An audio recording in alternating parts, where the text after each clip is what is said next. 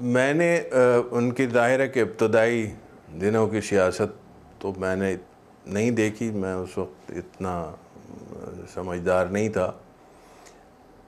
لیکن جب مجھے ہوش آیا اور پہلی دفعہ میں نے دیکھا کہ ایکٹیولی سیاست میں وہ کس طریقے سے سرگرم ہیں، تو مجھے یہ اندازہ ہوا کہ ان کی سیاست پاکستان سے شروع ہوتی ہے اور پاکستان پہ ختم ہو جاتی ہے، حتیٰ کہ انہیں اس سے کوئی غرض نہیں تھی۔ خود مجھے بھی ایک دفعہ موقع ملا اور میں نے ان سے یہ کہا کہ قائد اعظم جو تھے، ایسے ہی اس زمانے میں سیاست کی ہلچل تھی، تو یہ 1970 کی بات ہے، تو میں نے کہا کہ قائد اعظم جو تھے انہوں نے یہ پاکستان اسلام کے لیے تو نہیں بنایا، یہ تو معیشت کے لیے بنایا گیا۔ میں یونیورسٹی میں پڑھتا تھا، ظاہر ہے ایک انفلوئنس تھا ان لوگوں کا وہاں، تو پہلی بات تو یہ کہ وہ اس بات سے یہ نہیں کہ وہ چراغ پا ہو گئے ہیں ایک دم کہ یہ تم کیا بکواس کر رہے ہو اور اس طریقے کے، نہیں، ایسا نہیں ہوا، بلکہ انہوں نے بہت تحمل سے میری یہ بات سنی اور انہوں نے پھر مجھے بٹھا کے یہ سمجھایا کہ ایسی بات نہیں ہے۔ دراصل جب پاکستان بننے کا وقت آیا اور مسلمانوں نے یہ محسوس کیا کہ ہمیں ایک علیحدہ ریاست کی ضرورت ہے،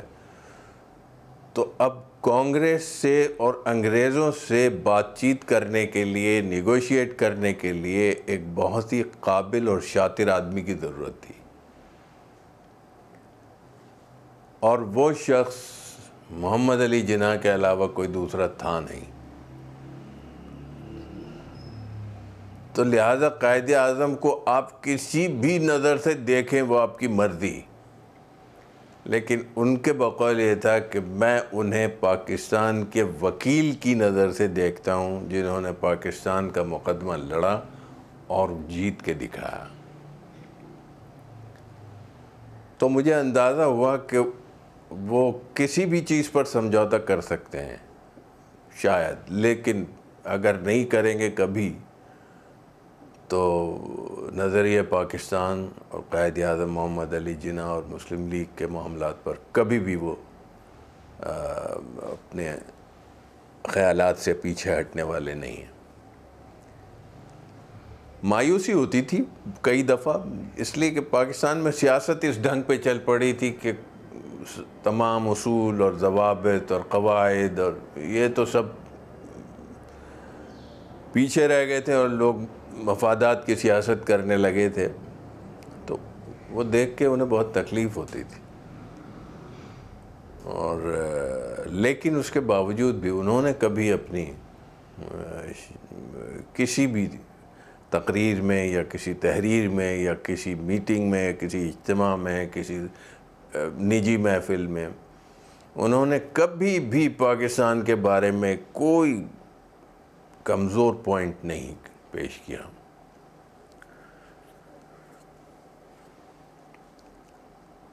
مجھے یاد ہے ایک دفعہ میں ان کو لے کے ایک ٹریجرر تھے مدرسے کے، ان کے گھر گیا، ایک بہت بڑے بزنس مین تھے وہ، پتہ نہیں حیات ہیں یا نہیں، تو ابا کہیں سفر پر جا رہے تھے باہر، تو جانے سے پہلے انہوں نے چیک پہ سائن کرانے تھے، خیر گئے وہ، میں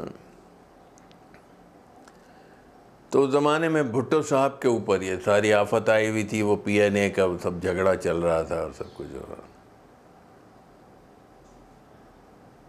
تو وہ صاحب باتوں باتوں میں کہنے لگے کہ بڑے مخصوص انداز میں اپنی گردن ہلاتے ہوئے بولے، مولانا ہم نے تو آپ کے پیچھے جمعہ پڑھنا چھوڑ دیا، جب سے آپ نے بھٹو کا ساتھ دیا نا، ہم نے تو مولانا آپ کے پیچھے جمعہ پڑھنا چھوڑ دیا، ہم نے آپ کے پیچھے نماز پڑھنی چھوڑ۔ ابا نے کہا کہ اول تو میں نے بھٹو کا ساتھ دیا نہیں، یہ بات ہی غلط ہے آپ کی. میں نے تو مخالفت کی ہے ان لوگوں کی جو پاکستان کے مخالف ہیں, جو کانگریسی ہیں, جو پاکستان کے بننے کے خلاف تھے. اب اگر ان کی مخالفت کا فائدہ بھٹو کو کیا کسی کالے چور کو ہو تو ہو میری بلا سے, میں ان کی حمایت نہیں کر سکتا. اور رہی بات آپ نے میرے پیچھے جمعہ پڑھنا, جو میری بلا سے آپ نماز ہی پڑھنا چھوڑ دیں, میری صحت پہ کوئی اثر پڑنے والا نہیں ہے. آپ کی نماز آپ کے لیے ہے, میرے لیے تھوڑی پڑھتے ہیں آپ.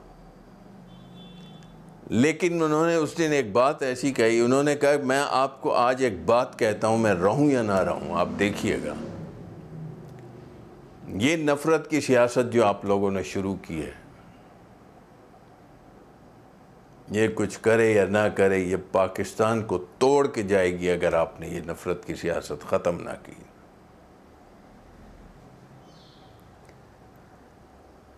اور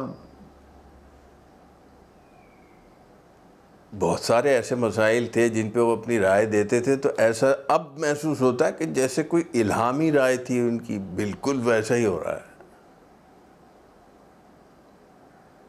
تو میں تو اب ان کی سیاسی بصیرت کا بے حد فین ہوں بقول شخصیت, کہ انہوں نے جو چیزیں 40 سال 50 سال پہلے سوچی تھیں اور کہہ دی تھیں, اور باقاعدہ وہ تحریروں میں بھی موجود ہیں, تقریروں میں بھی موجود ہیں, ان کے میٹنگ کے منٹس میں بھی موجود ہیں, وہ بعینی ہی ہو رہی ہیں اور ان کو کوئی روکنے والا نہیں ہے. مثال کے طور پہ ایک قادیانی موومنٹ چلی تھی 1953 میں, اور اس میں انہوں نے ان کا ساتھ نہیں دیا جو قادیانیوں کے خلاف کام کر رہے تھے. وہ اس کے مخالف تھے, مطلب ان لوگوں کے مخالف تھے جو قادیانی کے ایشو پر گھیراؤ جھلاؤ کرتے پھر رہے تھے. یعنی اس ایشو کے مخالف نہیں تھے کہ قادیانی کافر ہیں یا قادیانی جو ہیں وہ اللہ اور رسول کے سب کے نافرمان ہیں, یہ چیز نہیں تھی نعوذ باللہ, ایسا کوئی ایمان ان کا. لیکن ہاں ان لوگوں کے وہ مخالف تھے. کیوں؟ کہ وہ یہ کہتے تھے کہ یہ لوگ شرارتاً کرتے ہیں یہ ایسا. دیکھیے نا, جو آدمی کافر ہے, جو آدمی نقصان پہنچا رہا ہے, وہ تو سب کے سامنے یہ کافر ہے, نقصان پہنچا رہا ہے. لیکن ان کو ہائی لائٹ کرتے رہو, ہر وقت ان کو اہمیت دیتے رہو, اور یہ کہ یہ کافر ہیں. انہوں نے کہا کل یہ کھڑے ہو کے کہیں گے کہ شیعہ بھی کافر ہیں, دیوبندی بھی کافر ہیں, بریلوی بھی کافر ہیں, آغا خانی بھی کافر ہیں, بوری بھی کافر ہیں. تو انہوں نے کہا پھر کوئی انتہا ہے اس کی؟ یہ گارنٹی دے دیں کہ ہاں ہم یہ نہیں کریں گے آئندہ. تو آپ تو پاکستان کی تار و پود بکھیرنا چاہتے ہیں اس طریقے سے کہ سارے مسلمانوں کو تقسیم کر دے فرقوں میں, یہ بھی کافر, یہ بھی کافر, یہ بھی کافر, وہ بھی کافر, اور اس کے بعد آپ کہیں جی قائد اعظم بھی کافر ہوئے. پھر تو وہ بہت دور دیکھتے تھے, بہت دور اندیشی تھی ان میں. بہت سے علمی مسائل بھی میں نے بیٹھ کے سنے ان سے, بعض دفعہ تو رہنمائی بھی حاصل کی. تو کمال کی یعنی ان کے اندر وہ صلاحیتیں تھیں اور وہ علمیت تھی, غیر معمولی انسان تھے. یہ ان کی سیاست تھی اور وہ اس طریقے سے اپنی سیاست میں چلتے تھے.